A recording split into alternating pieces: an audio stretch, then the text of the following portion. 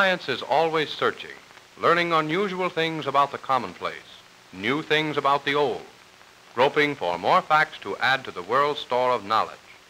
Nothing is too old, too simple for scientists to experiment with in their research laboratories. For thousands of years, magnetism has been a phenomenon for study. Ages ago, learned men observed that certain rocks and metals had a peculiar, uncanny power of attraction for certain other metals. They called these natural magnets lodestones and attributed their power of attraction to some occult force.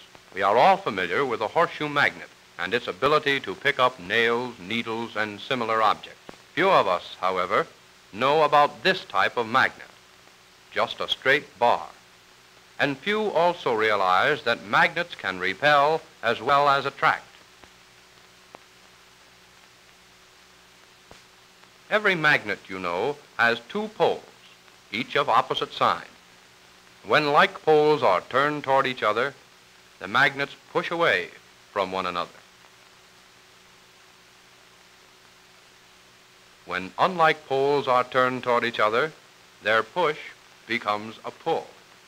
Now the bar magnet is placed between these glass pins, and it floats. Magic? No.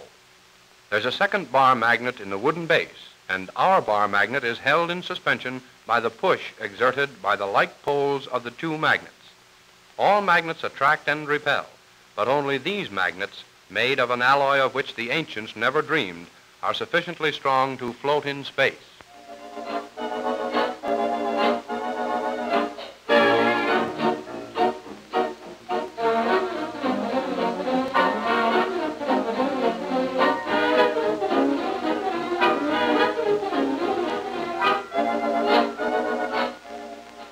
Here's an experiment made by Dr. Irving Langmuir, an experiment which represents the work which won for him the Nobel Award in Chemistry, and which has helped produce an oil that provides proper lubrication even when sealed in airtight apparatus.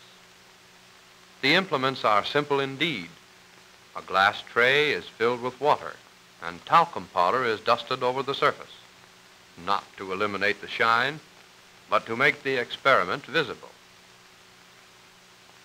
The bottle contains mineral oil, the same kind of oil that is used in your automobile. A drop of this oil placed on the water remains practically stationary. And the old adage that oil and water don't mix is true in this case. The second oil is mineral oil that has been heated, oxidized, cooked, if you please. A drop of this oil on the same water spreads and spreads. We cannot see the thin film of oil which has shoved the talcum aside, but it is really there. And now for an oil which does spread, a vegetable oil. It fairly runs, leaps, because molecules of this vegetable oil have molecular feet, feet which have an affinity for water.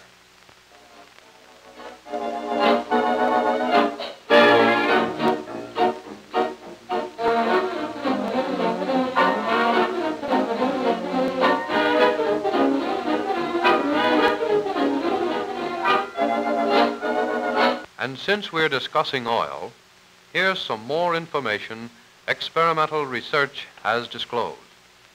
Engineers have spent years trying to eliminate vibration from rotating machinery. When this laboratory model was built, it became apparent that when oil flows through its bearing, the shaft whips more and more violently. The more oil, the more vibration. Although oil may calm the troubled waters, it gives this machine the jitters. The facts derived from a study of this apparatus are helping to solve some of the problems of vibration created by rotating machinery.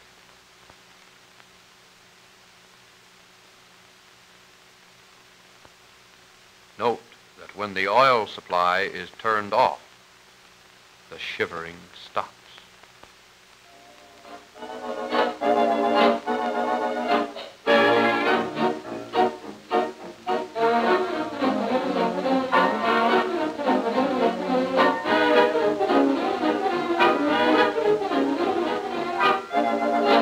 seen this in many a jewelry store window.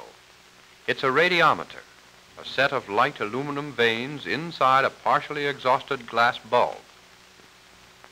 Each little vane is polished on one side and covered with lamp black on the other. When a lighted match is held close to the bulb, the vanes revolve. This is because a shiny surface reflects light and a black surface absorbs it. The air next to the black surface is heated by the light from the match, exerting a pressure against the vane and causing it to revolve. These black sticks are selenium, a non-metallic element discovered by J.J. Berzelius in 1817. It is found in combination with many minerals, including sulfur, and is used to make selenium photocells, one of which you see being assembled. The metal disc has a small amount of selenium on one side.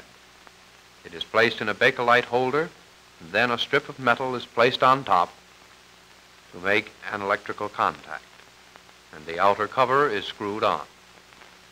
Watch the meter as the electric light bulb approaches the selenium disc. The more light, the greater the current. The less light, the weaker the current. The meter is an ammeter which registers electrical energy.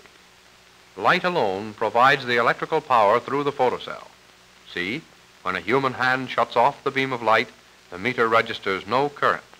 The photocell is changing ordinary light into electrical energy.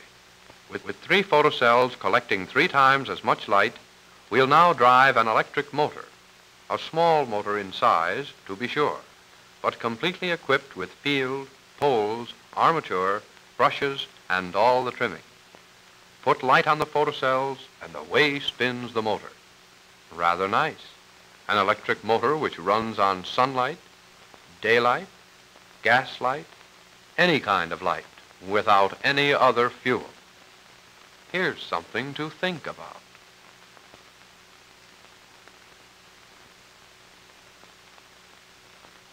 Remove the light or intercept it with some opaque object, and the motor gradually stops.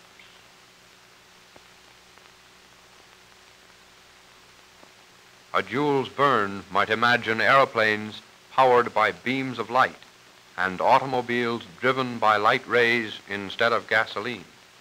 But today, it is merely a midget motor driven by light.